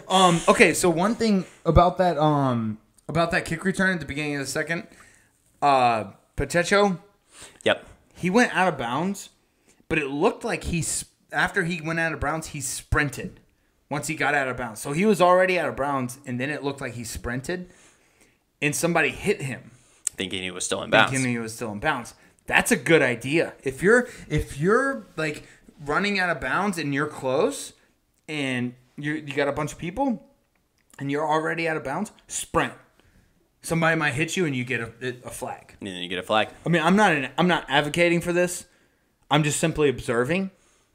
I mean, let's put it this way: we've seen the offensive players do this in the past, where they try to draw the flag. Yeah, they basically NBA the NFL. Mm-hmm. That's essentially what they're doing. Yeah. But yeah, he just ran. He was out of bounds and it looked like he sprinted, and so the guy hit him and he got a flag. Yeah. So. Again, like we alluded to earlier, Kittle finally was doing Kittle things. Yep. National Tight End Day, underwhelming, but whatever. I think they'll use McCaffrey a little bit more. It's a toy. It's a new toy for Shanahan. He'll use them. I think he'll utilize them the same way they utilize them in Carolina, right? Oh, absolutely. I mean, you don't trade a second round, a third round, a fourth round, and a fifth round, and not play them. I mean, you'll piss off their general manager John Lynch, and you don't want to piss him off because he can lay a blow on you. Yes. Oh yeah, as we've seen, he was very good safety. Yeah. Very good safety for the Broncos. Won Super Bowls. Yep. What else you got? I think the big thing about this game was the broken tackles. Yeah. And then also that McKinnon 3rd and 20 screen pass that actually got converted. You can't do that if you're San Fran, especially the way their defense has been playing. I know it's Kansas City, but like it's 3rd and 20. Yeah. It's 3rd and 20 and it throws a screen. Yeah. And he converts it. All right, so like we were saying about the Bengals are rolling, I think the Chiefs are rolling. Yeah, you don't know who to guard now. No, you don't. And when you have like a Joe Burrow or a Patrick Mahomes as your quarterback, it makes it even more confusing. Yes. So, anyways, you got anything else on this one? That's about it. Chiefs beat 49ers 44-23. All right, so we got 2 more games and then college. Let's get to the Steelers versus Dolphins. I'm not gonna spend too much time on this one. I don't think you want to either. Yeah. My biggest takeaway was welcome back Tua, and then wait, you're still running into tackles with your head down. Like, what the fuck are you doing, dude? What are you doing? That was my thing. Like I've always been like, I've always said that the Tua concussion was a little. It looked worse than it actually was. Yeah. And I think I think my point has been proven over and over with him getting released from the hospital 2 days later, him back in the practice squad. I honestly think he could have played way sooner, but the fact that it was so bad that Miami just were they were cautious about bringing him back. Well, they got so much heat and so much slack sure. from the media and like everybody. Yeah, for sure, he could have been back way earlier. And then today was proof. He was literally lowering his head into Steelers defenders. Like if you get a really really bad fucking brain injury or a concussion like he did, like supposedly he did, you don't lower your head and just dive into fucking people. Yeah, like that just doesn't happen. I would have to imagine like the Tua defenders or I guess and especially Tuanons on Twitter and everything, that were trying to like protest about like, hey, he should not be in the game and stuff like that. At this point, they're probably like, okay, you're doing this to yourself. Yeah, I can't defend you anymore. You can't defend that anymore. No. Right? Exactly. I don't know what else to say. People. I think people just freak out for the sake of freaking out. Mm-hmm. And I guarantee you on Twitter, it's a lot of people that barely even watch the NFL. They just like talking shit. Yep. Let's see. We had a dude. Okay, so one of my biggest takeaways besides the Tua thing, both these defenses are just hard-nosed, smash-mouth fucking defenses. Oh yeah. They love to just lower their helmets and nail you. Yeah. Well, and I'm talking Miami and the Steelers. I was about to say that's a Mike Tomlin thing. That's definitely a Mike Tomlin signature. But for sure. I mean, it's a Steelers signature. Yeah. But like Miami was laying blows too. I mean, they got some good defenders. I mean, and Brian Flores installed a very good defensive system over there. Right. Their defenses were stout, and then McDaniels has picked it right off where it left off. Right. So yeah, I love good old smash mouth football, old school, love it. You know what else I love? George Pickens' nasty catches. Oh yeah. He's coming. He's coming. He's like due for a nasty catch every single game. Yeah. Like just some like toe touching, like insane one arm or back shoulder, just whatever. It doesn't matter. He's due for one every single week. Yeah, that touchdown pass was. I'm just waiting. Unreal. I'm just waiting until Pickens just fully releases and be like, and actually gets in his mind like, hey, I'm throwing to this guy most of the time. Oh, yeah. Well, you talking about Pickett? Pickett, yeah. Yeah. Well, this is like, we'll talk about this in the next game with the Patriots. You can't have a quarterback that's constantly looking over his shoulder. No. And I think Pickett is a little bit like he's. My note was Pickett living up to his name. He threw some he threw some picks. He threw some picks. That last one was especially bad, but that was a good catch on the cornerback's part. Yeah, it was. I don't know what his name was, but yeah. So all in all, I mean, dude, the Pitt fans travel so well. I mean, Miami's obviously a great destination, but there were so many terrible towels out there. Yeah, no. Pittsburgh loves their Steelers. Pittsburgh loves their Steelers. We know this. We lived in Pittsburgh for a little bit, so yeah. Yeah, other than it was a boring ass second half, that's all I got. Hey, the Steelers covered. Steelers covered. I made a lot of money on that one. You got anything else? That's about it. All right, Steelers lose the Dolphins 10-16. Last game, Bears Patriots. The Pats have a QB problem. That's basically the main thing I took out of this. Bill Belichick he's got to get rid of one of them. Yeah, no. He's got to axe one of them. And I'm kind of surprised that he went with Mob Rule on that one because they were chanting Zappy and he put Zappy in. Yeah.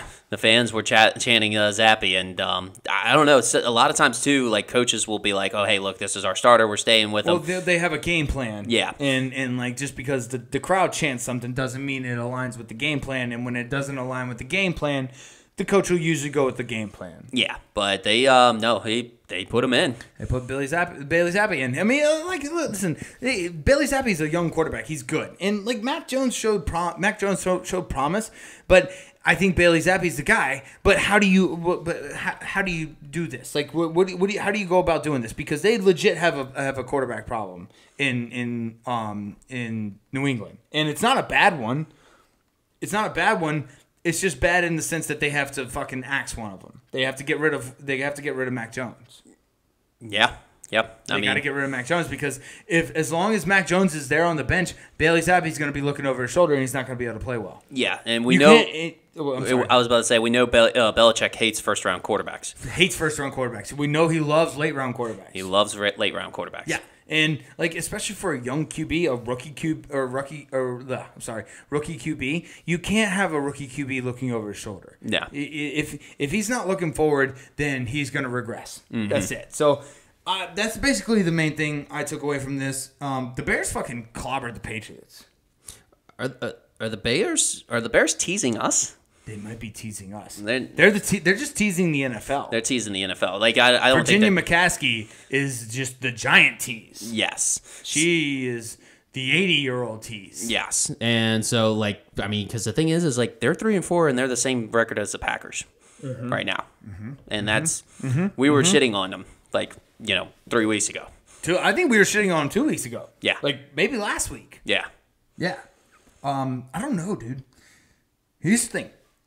Fields is very, very athletic. Yes. He's like we were talking about, and you brought this up the other day.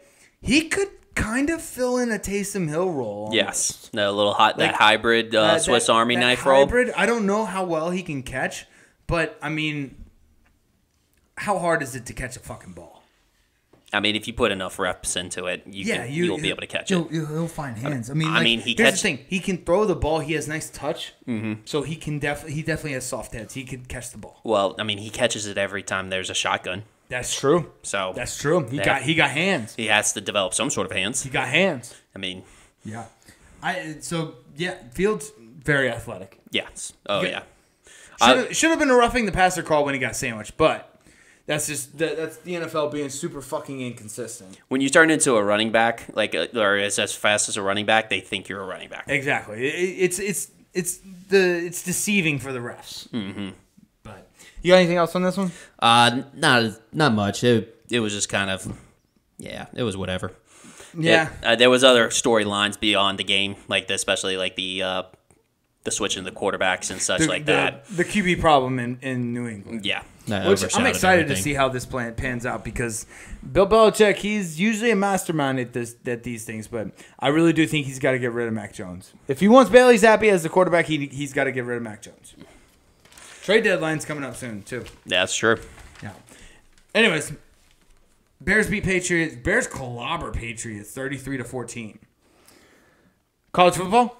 Yeah, let's move on to some college football real quick. I want to start with a good old fashioned Go Tigers. Go Tigers. Go Tigers. Go fucking Tigers, baby. Dude, all right, that's just, like, this is further proof of the college football rankings don't mean a goddamn thing. No, they don't mean anything. LSU was unranked. Ole Miss was undefeated, number 7, and were +2. LSU was favored by 2 points. Yeah, in this game. Tell me the rankings don't mean anything without telling me the rankings don't fucking mean anything. Yeah, Vegas just Vegas knows. They're like, yeah, you can't tell me that this team is this high. Exactly. They're like Sauron. They're the all-seeing eye. Yes. Like Sauron in Lord of the Rings, he's the all-seeing eye. Vegas is the all-seeing eye over fucking just sports in general. Yes. Sports in general. If you're betting sports, Vegas is the all-seeing eye. Yeah. These media members, these writers that are sitting behind a desk all the time, it's like they make their predictions and stuff like that. They make the crafty little words. They make it sound all cool, like, oh yeah, this, and they'll convince a lot of people. They'll be like, oh, I think this is the way it's gonna happen. And Vegas is like, no, I've got money on this. The money talks. Exactly. Yeah. They do. Like, Matthew Berry makes some convincing arguments about fantasy, but they're always wrong. Yeah. Mel Kiper and Todd McShay, they make some great, I don't know, draft. They do some great draft analysis. Mm-hmm. They're always wrong. Always wrong. Always wrong. Guess who's right? Vegas. Vegas. Every fucking time. Anyways, so Jaden Daniels, here's the thing. My analysis of him, he's very athletic, and and you can be that athletic and do well in the college game. That's been proven multiple times. Mm-hmm. It looked like he was looking through he was progressing through his reads for the most part. Like he didn't get through his second read most of the time. Like it was his first read, second read, and then that was it. But I did see there was a couple of plays where he went to his third and fourth read. Like, yeah. And that's what all I'm looking for is progress. Yep. All I'm looking for is progress, and yeah, I liked what I saw. You got to put hats off to the coaching staff because, that's where it really came in, especially for something like that, because I had kind of already written off Jaden Daniels. I had written him off because, going through your progressions is one of the tougher things to do as a quarterback. But it's one of the most essential things. It's one of the most essential things. But the thing is, you don't see a lot of quarterbacks actually just improve that. Right. They'll improve their short passes, they'll improve their deep balls. That's just repetition and stuff like that. But you got to have you got to grow your knowledge of the game, and you got to make sure you get a confidence about you to go through progressions. Right. The confidence part. There's an innate sense about you that just makes you a great quarterback. Yes. So I got to give props to the coaching staff for still believing in him, and now that he goes through his progression, he's a dangerous quarterback. He's dangerous. Yeah, dangerous. The last 3 games he's accounted for over 1,000 yards. 250 of them have been rushing, and he's accounted for 12 touchdowns. He's 12 touchdowns. Yes, he's still top 5 on as far as quarterbacks in the SEC passing yards. Yeah, he's. You're right. And honestly, we play Florida State again. I guarantee you, we maul them. Oh yeah, maul them. We were a field goal away, extra point away. Yeah, exactly. And they had a game. They played a game before that game. Mm-hmm. LSU's back, baby. LSU's back. We got a bye, and then we got Alabama. We're gonna beat Alabama. We're gonna beat Alabama. You heard it here first. We're gonna beat Alabama. See, this is what I do as a fan. I get fucking. I somehow convince myself that we're just the fucking best team in the nation, even though we just got clobbered by Tennessee 2 weeks ago.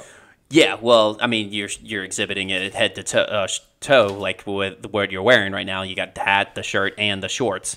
Actually, yeah, I'm decked out in LSU. Yeah, you went all out. I put my LSU shirt on as well too. Well, fucking go Tigers, baby. Here, go Tigers.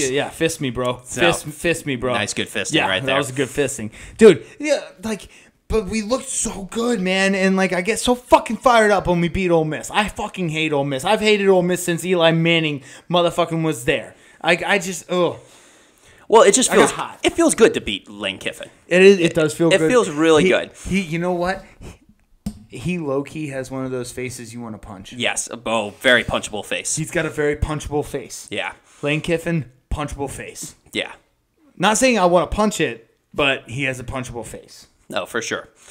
I definitely want to punch it. I know you want to punch it.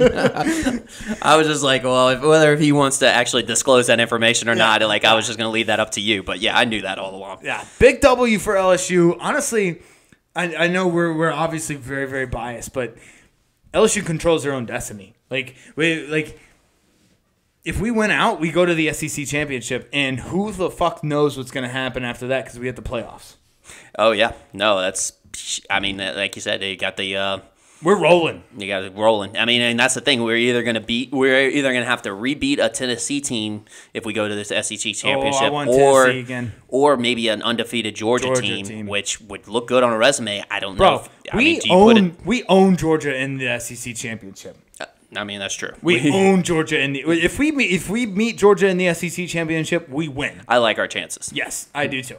All right, let's get to the other college games. Yeah, so that was a big win. Big dub. Alabama did its typical thing whenever it follows a loss. It dominates the other opponent. Mississippi State. Yeah.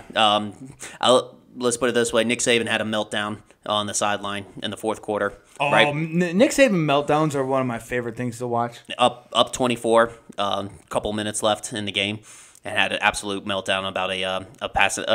I think it was pass interference call or something like that. He never stops. You got to give him props on that. I do. Well, that's the reason he's the best college football coach of all time. Yeah. I think he beats Bear Bryant. And so he just never stops. No. He's a 70-year-old man that has the fucking energy of a 23-year-old dude. Yeah, I'm still scared of him. I wouldn't fight him. No, that's not a face you want to punch. No, because he will destroy you. He will destroy you. He'll probably eat you. He'll Jeffrey Dahmer your ass. Yeah, probably. Yeah, and he'll think nothing of it. And nobody's gonna say anything because no. Yeah. Exactly. It'll be like American Psycho up in this bitch. Like, he'll eat you, and then everyone clean it up, and it'll be like nothing happened. Nothing ever happened. Yeah. Yeah. So poor Mississippi State. You just happen to be on the bad end of that. Yeah. What's the next one? We had a top 25 matchup with TCU over Kansas State. Oh yeah. Dude, TCU's kind of good. Sonny Dykes has got the program going well. They got to playing some fucking football, baby. Yeah. I love it. He's got that high-flying offense, but 38-28. The big game this week, we had Oklahoma State and Texas. Texas was leading that game 34-24. I think they were leading the game for most of the game, right? They were leading the game for most of the game, and but shoot, look at Mike Gundy, baby. Mike Gundy in the mullet pulled out the guns on that one. Pulled out the guns. Wile E. Coyote, or what's his name? God, I can't fucking think of the Bugs Bunny character. Wile E. Coyote? No. Oh, I know who you're talking about. Gosh dang it. With the red mustache. Yeah. Anyways. We'll figure it out. Womp, womp. If you want to take a look at that while I... yeah. But basically, the tie... Yosemite. The game. Yosemite. Yeah, that's Yosemite. it. Yeah. Or Yosemite. Hang on. Yosemite. One of the two. Anyways, what were you going to say? But no, to tie the game up, Sanderson, the quarterback for Oklahoma State, had a no-look Matthew Stafford-esque pass. He drew off the safety too, because the safety basically had both of them covered. They were both like deep routes into the end zone. Yeah. And he had a nice no-look pass. He looked him off to the right, threw it to the guy to the left. It's so sexy. It is. That's so sexy. That is a sexy That's throw. That'll give you a boner right there too. Yeah. It's just all about football giving guys boners. Yes. Right. Yeah. Oh man. Update on it was Yosemite. Okay. It's Yosemite, Sam. Gotcha. But anyways, football giving guys boners. Like, it's just a thing. Like whenever I'm having sex and I'm trying not to come too soon, okay, I don't think about football. No, you can't. If I do, you're done. I'm done. Yeah, you'll be doing vinegar strokes and being like, Patrick Mahomes, Drew Brees, LSU, the Saints, go Tigers, go Tigers, go Tigers. Do you think Coach O, he does that? He says that whenever I don't want to picture Coach O having sex, but yeah, he does that. He definitely does that. He definitely does that at climax. Sex. Yeah. And it's just like... never mind. I don't want to picture it. Okay, let's move on. Yeah, all right, let's move on. Anyways. All right. One I have to pick. This one I have to point out. Liberty 41, BYU 14. But Liberty 7-1. this isn't the first time Liberty's actually been pretty good. Hugh Freeze has to be. He's got to be at that point where he's defrosting as far as everybody's not wanting him as a head coach anymore. I can just like again, yeah. This plays to the ADHD, our attention span. Like yes. Hugh Freeze is defrosting. Yeah, you got to imagine there's going to be some athletic directors at some programs that are going to go up to their the school presidents and be like, "Okay, hear me out." You know, and give their case for Hugh Freeze. For Hugh Freeze, yeah. Just listen to this real quick. Just let me talk to you for a second, okay? So we know what had happened. We know but Liberty is 7-1. Yeah, they've been pretty good for a couple of years, and you know, Nebraska hasn't had a good team in a while. We could really use a splash. I mean, yeah, no, I still want Urban Meyer to Nebraska. I'm still going for it. Yeah, absolutely. But yeah, actually, I like Hugh Freeze to Nebraska too. Yeah, but talking about coaching changes, South Carolina beats Texas A&M 24-30. How hot is Jimbo's seat right now? Let's put it this way. He just got an extension this offseason because the rumors of him going to LSU, yada, yada, yada. It's like the Mel Tucker thing. Yep. It's like the Mel Tucker thing. It's like, why did we pay you this much money? Yeah, but he's got an insane buyout. Yes. Too. Was it $95 million? Yes. But if there's any program in the nation that could buy him out, it is Texas A&M. Texas A&M. Yes. Yeah. The richest boosters of all of college football. How crazy is that? They are the richest boosters. Like, I figured it would be Texas or Alabama or Oklahoma or USC. Like a big school, like something like that. Texas A&M. Yeah. I mean, who would Texas A&M go for? Hugh Freeze. Hugh Freeze. Maybe Hugh Freeze. Oh, that would be funny. Right. So, actually, if I remember correctly, I think the athletic director who's at Texas A&M hired on Hugh Freeze at Ole Miss. But I could be wrong. We'd have to fact check that. Oh, no. I'm going to convince my brain that you're right on that. That I'm right on that. Yeah. It's too good of a storyline. Yeah, it's way too good of a story. I really want that to happen so bad. Yes. So bad. So, but yeah, that's Jimbo Fisher's seat's got to be hot. He's got to be hot. It's got to be hot. That motherfucking ass is burning worse than fucking shitting out Taco Bell. And the crazy thing is his best record at this point is 8-4. That's his best record. Who he's got left on the schedule? He still has Ole Miss. He still has Florida. He still has Auburn, and he still has LSU. Yeah. So yeah.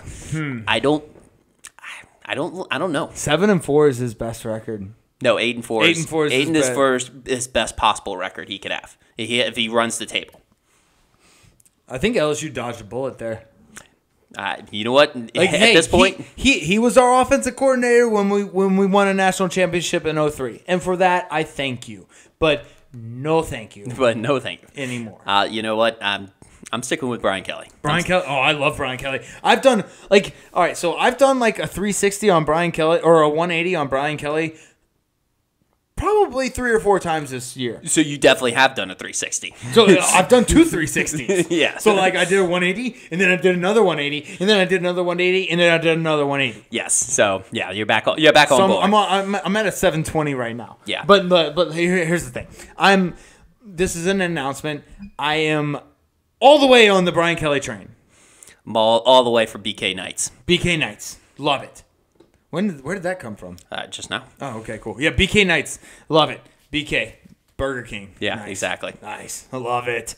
All right. Anyways, what you got left? Let's we'll wrap it up a little bit here. UCLA and Oregon.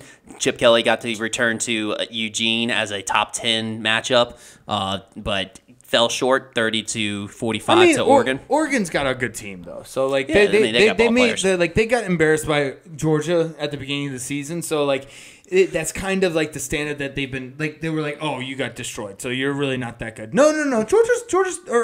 Oregon's pretty good. They've won out so far since then. Georgia's just really good. Yeah, well, Georgia's. I mean, they got Kirby Smart. They got athletes. They got dogs. Stetson Bennett, pretty much like they got dogs that replaced the dogs that went to the NFL. Yeah, exactly. So, and then moving on, we had Clemson versus Syracuse. dude, that was a close game. I mean, Syracuse was up. And then all of a sudden, Clemson just makes a quarterback change, which was crazy because DJ Ungalele.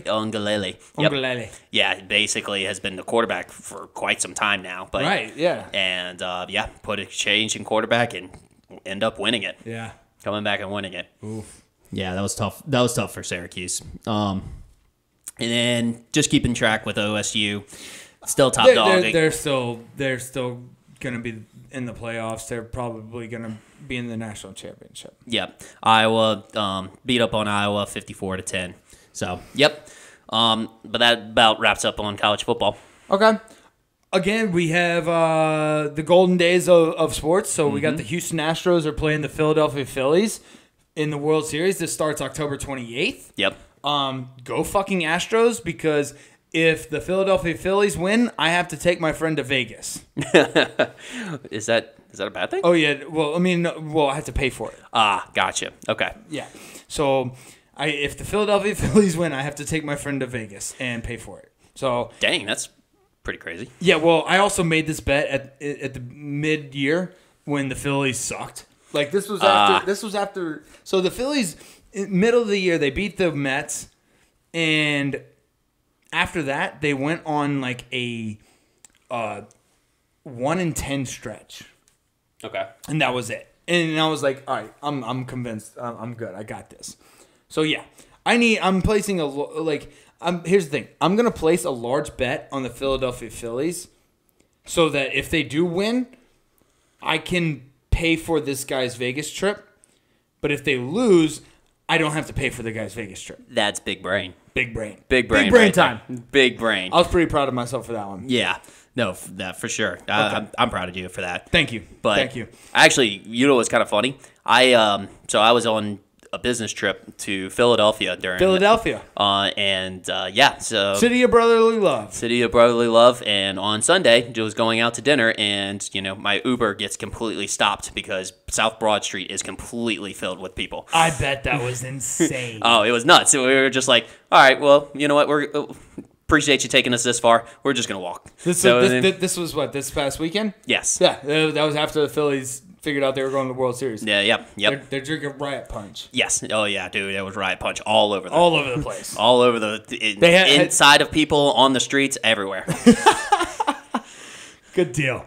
All right. Well, we'll recap that next week because that starts October 28th. Also, tune into the NBA because the Pelicans are going to win the NBA Finals. I know, right? Done. Yes. So. Anything else? That's about it. Love y'all.